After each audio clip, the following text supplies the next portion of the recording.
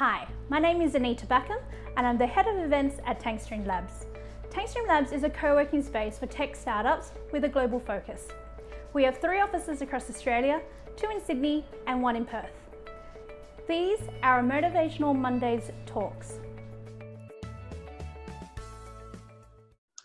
Right, so we are also testing out technology today.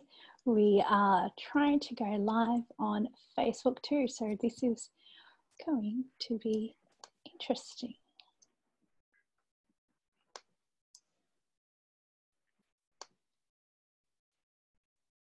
Right, I think we are good to go. James, you ready to kick off? You can't hear me? Okay, hang on 1 second. Oh, there you go. Anita, I can't hear you. Can you hear me? I can hear you now, yes. You can't hear me? Can you hear me now? Hang on. Okay, I can hear you loud and clear. I've just lost all hearing. So what I might do is I might kick off and give me a thumbs up if you're keen for me to do. Okay.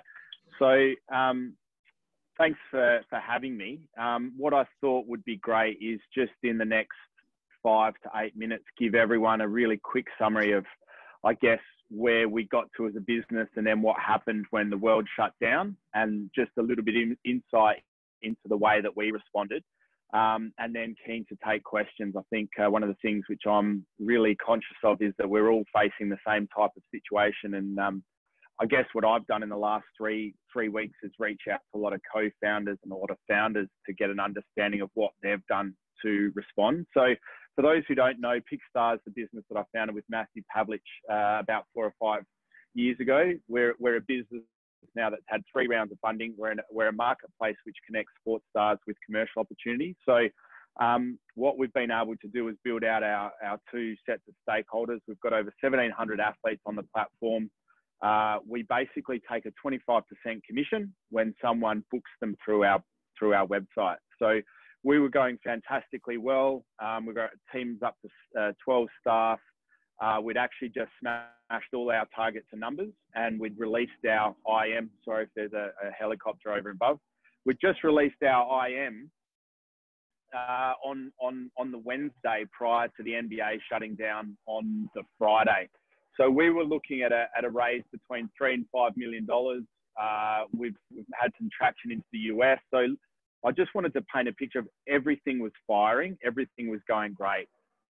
Obviously, a lot of what we do are connecting talent into physical appearances. And so when you look at it and you go, you're in sport and you're in events, not a great time. And so I woke up on the Saturday after that Wednesday that we released our IM, and I go, oh, shit. The tap had been completely turned off, and our pipeline of opportunities had basically dried up overnight, and people suddenly started to ringing to cancel bookings. So as a leader and a founder in this position, I found myself in a situation where we had 2.5 months of runway. We have 12 staff and potentially looking at a situation where we've got at least 6 to 9 months of 0 revenue if we don't change what we do. And so as a founder, I probably licked my wounds for 2 days. Saturday and Sunday, I was a bit in disbelief, and I felt like this situation is a bit surreal, and just accepted that that's a pretty realistic human emotion. Felt that things were pretty unfair. Like, we've done everything right. We've exceeded our targets, and now the cap raise basically is off. And you know, what am I supposed to do from here? So for me, on the Monday, I often feel that the hardest thing and yet the most powerful thing you can do as a founder and a leader in these situations is just to confront the big elephant in the room. And so the elephant for me was that our business had changed significantly overnight. And I didn't want to hide from that. I didn't want to put my head in the sand and pretend that didn't exist. So I got my team together. At this point, we were still all in the office. And I said, guys, here's the 4 points that now are relevant for our business. revenue and revenue growth is off the table. We are a growth business, and all of a sudden our main asset being growth is not going to be relevant for us. So what do we have to do over the next 2 weeks to understand the landscape and the market? So I didn't want to jump to any conclusions. I didn't want to pretend I knew the way that our clients and potential clients were going to react. I said, let's get on the phones and let's just ask questions. Let's call people.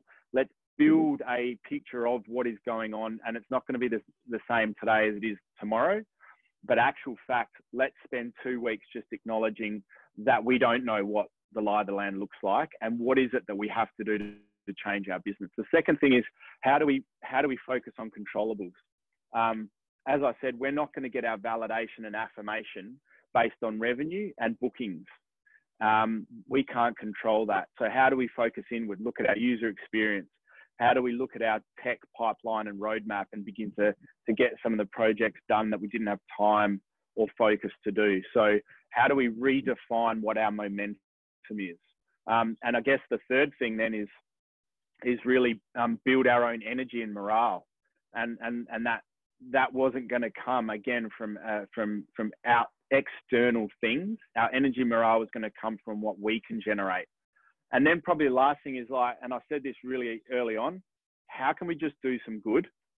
I was at that point in the first few days, I was receiving emails from people saying, COVID, 30% off, COVID, 2 for 1, COVID. And I was just like, this is shit. My world is in turmoil. Don't send me emails trying to sell me. And that was just my own personal feelings at this point. So really what we decided to do was, probably about 4 days later, we're still in this flux of talking to people. And I was talking to Anthony, who heads up and is CEO of Tribe. And for those who don't know, Tribe is an influencer marketplace. You might have heard of them. And Anthony's just a wonderful guy. Some of you might already know him, but he and I connected and we were just sharing stories about what are you doing with your staff and how you strategizing. And he just had this great energy going on. And I just said to him halfway through the discussion, I was like, what the weird thing is, we're all now, by this point, we'd all moved virtually. So the team had gone home on the Wednesday. I said, all these new virtual teams around the country are trying to become familiar and getting to learn with what it feels like to do a daily kickoff. And to a degree, it's a bit clunky. And as a leader, you're looking at all these faces at you every morning and they're just sort of blankly staring at you. And it's really hard to get a sense of, are they energized, like yeses and nos and nods, and most of them are on mute, so it's really difficult to get a sense of momentum. And I just said to Anthony, imagine if we have got all these sports stars who are doing nothing now.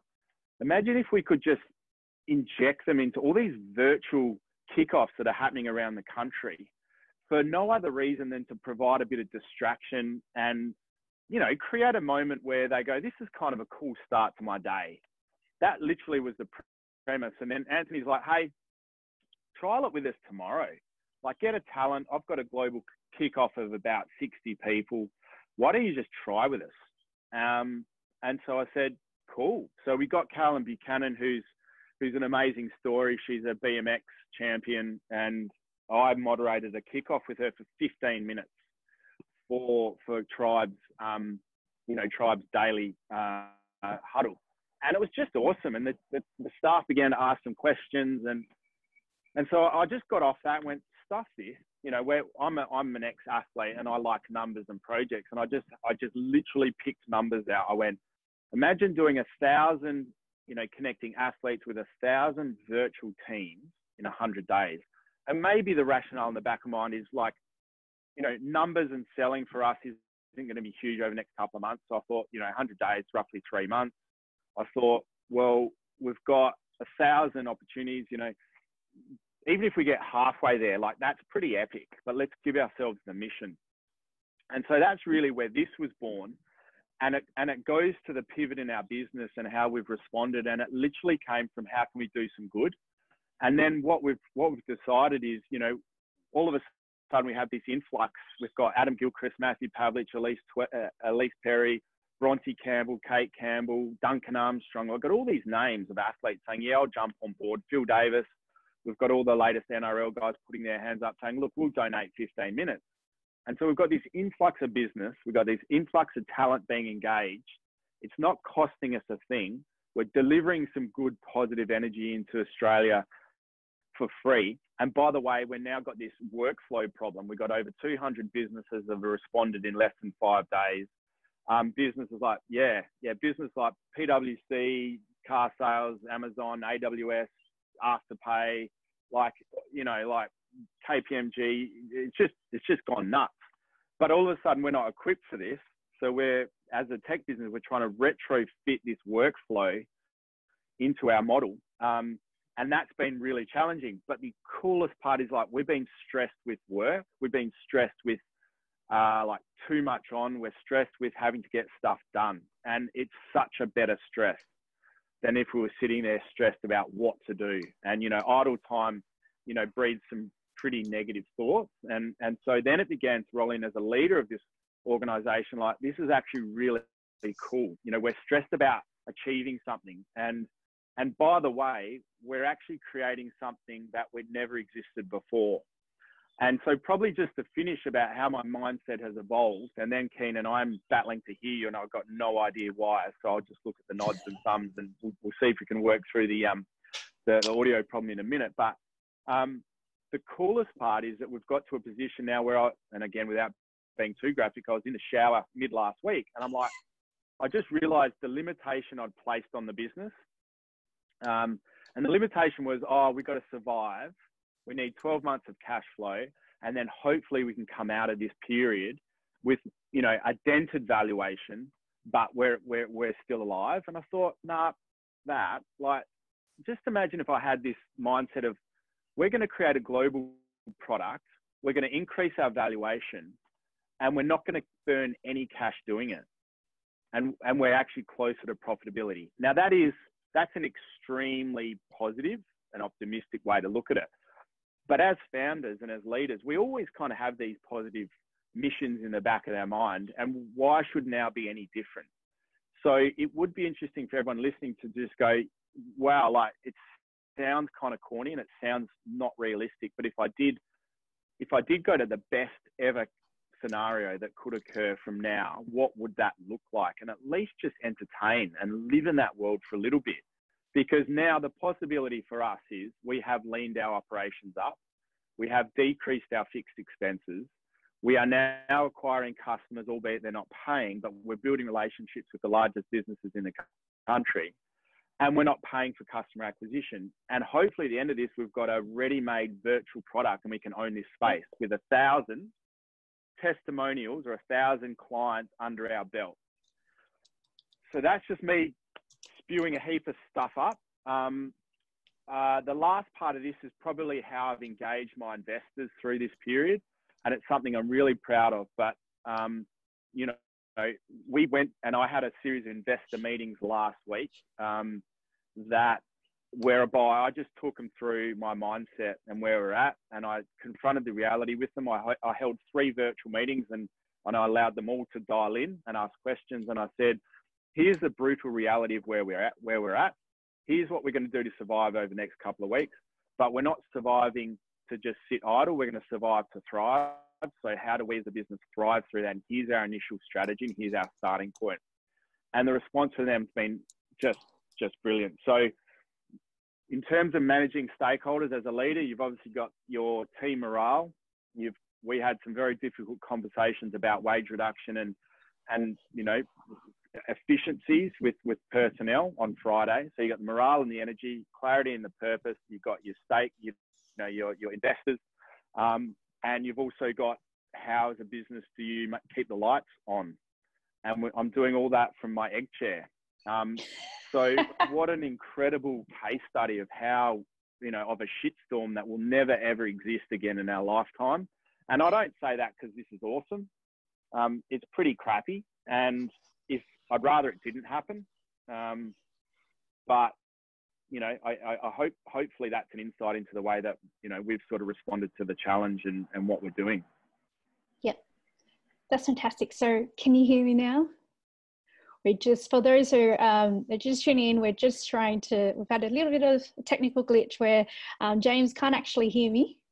So he's been talking and I've been listening, and we're gonna work this out. I might just send him messages and things like that as well. So we'll go from that. So for those, 1 second, I'm just gonna tell James I'm just talking. We'll let you know when to chime in. Good stuff for technology, right? So for those, so just to get a recap of what James was saying, he confronted the elephant in the room about the significant changes of the business practically overnight. And, you know, revenue, it was a growth company, and then now it's no longer going to be relevant. So what's going to happen now? And he's saying that his actions over the next 2 weeks, he sat down with his team and just asked questions and acknowledged what is actually going to change. So, you know, he focused on how do you focus on controllables. He was working on the user experience, tech pipeline and roadmap. So working on that, what they can work on now, and also redefining his momentum and building own energy and morale between his team.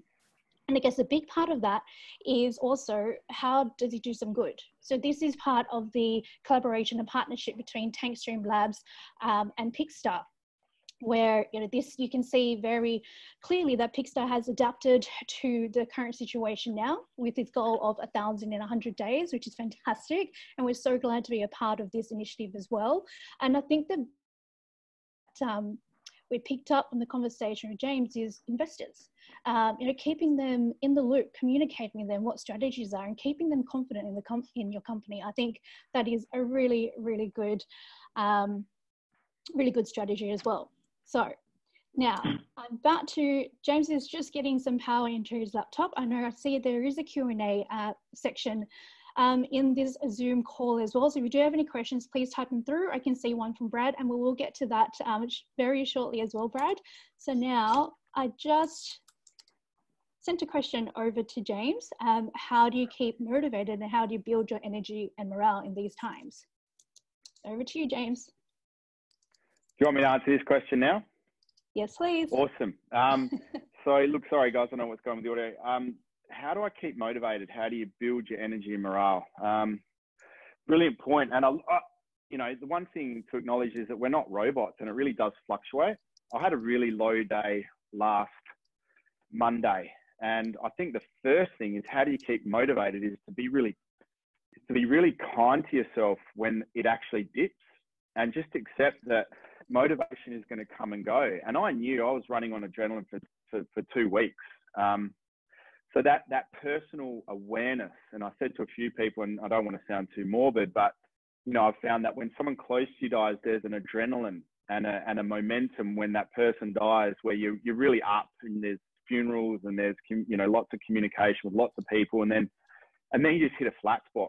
And so the first thing that I accepted when I hit my not motivated time was to just be kind and just go, yep, this is a bare minimum moment, and I'm not going to fight it. This is my body and my motivation telling me something.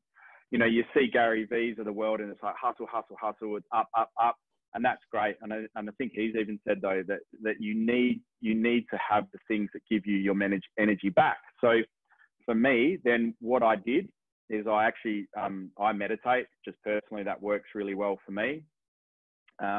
And I've got this 6-minute meditation, which is great. I've also learned that, you know, that the separation from work to my home life in the evenings has been really crap. And there's no decompression from 5:30 into then dinner, and especially with kids running around and you're in the same house. And so what I'm doing now is I actually separate from the house, and I do my walk as a finish of that work chapter, moving into my home life.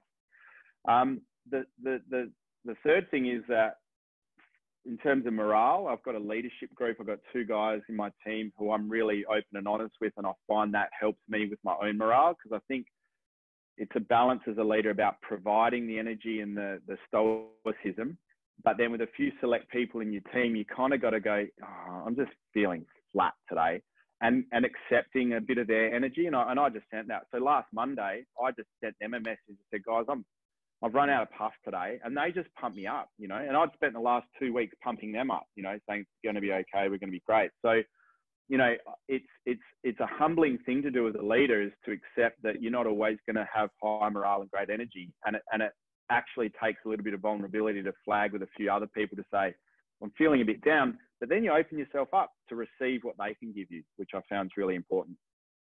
Yep, fantastic. Great. So we've also got a question from Q&A. So Brad has asked, has your background as a professional athlete helped you deal with the challenges of leading a business? Wow, yeah. I mean, when it's what I know. It's kind of part of my DNA now, and I have been in a very fortunate situation. It's why I do love athletes participating in businesses kickoff meetings, because they've come from a world of dealing with complete unknown and uncertainty. And so the first benefit of being an athlete is that you know that any day you could just blow a knee out, and there your year is completely different from what you were predicting. And so you think about business and what's going on in the world of COVID, to some degree, for us as athletes, this is just like blowing your knee out. It's like, okay, now I'm going into rehab. It's a different sort of effort. It's a different sort of recovery. It's a different sort of focus and mindset. But the objective is still the same. Is we've got to have a purpose, and we've got to achieve things. So that's the first thing. The second thing is that understanding the collective has been really powerful. So as a team member, I think you really do believe that the sum of the parts is greater than any individual. And you've been witness to that. And so the first thing, as I mentioned, that I did in this situation is not believe that I've got the answers. And I started to reach out to to a cohort of founders, because in adversity, being a part of something is so much more comforting. And so the feeling of being a part of the sort of founding team has been really great. And then the last thing is, I think, just acknowledgement that your body has such a huge effect on your mind. And there's no point sitting here, which I did do for a week and a half, eating Tim Tams and feeling fat and lethargic and sloppy and gross. And I knew that part of what you have to do is to get your mind right. You have to move. And, that's a bit of a mechanism by which you change your mindset. So I think there are three obvious things. There's probably more, but probably a pretty good summary. Yeah, that's a fantastic answer.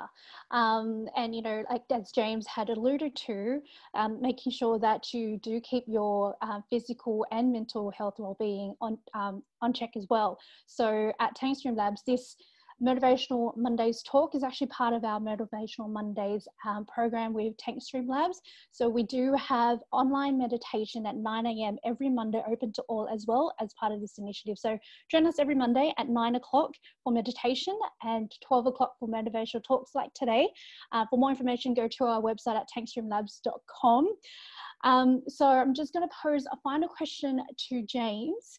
I'm just going to ask him, does he have any last words and advice before we round up today's session? And for those who just tuned in, we're having audio problems, so James can't hear me, but I can hear him, so we've been communicating over messages, and so far we're going pretty well. So now over to you, James. Thanks, Anita. And look, any last words of advice? Wow. Reach out to people, ask questions, be curious, and be ready to adapt and move into areas that you never thought you'd have to, and kind of confront and embrace those challenges. I'm sitting here and I can't hear anything from Anita, but we've amazingly managed to get to a situation where we've actually had an interview with no audio. Yeah. And this is a great example. Like, let's have a laugh about it. Let's see if we can get a great result.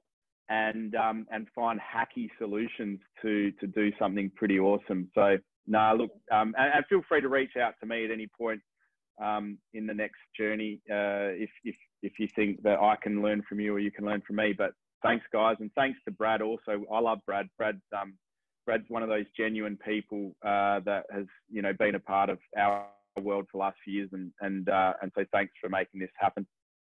Definitely. Well, thank you so much for your time, James. And we'll see everyone next week for the next session of Motivational Monday Talks. Thanks. Bye, James.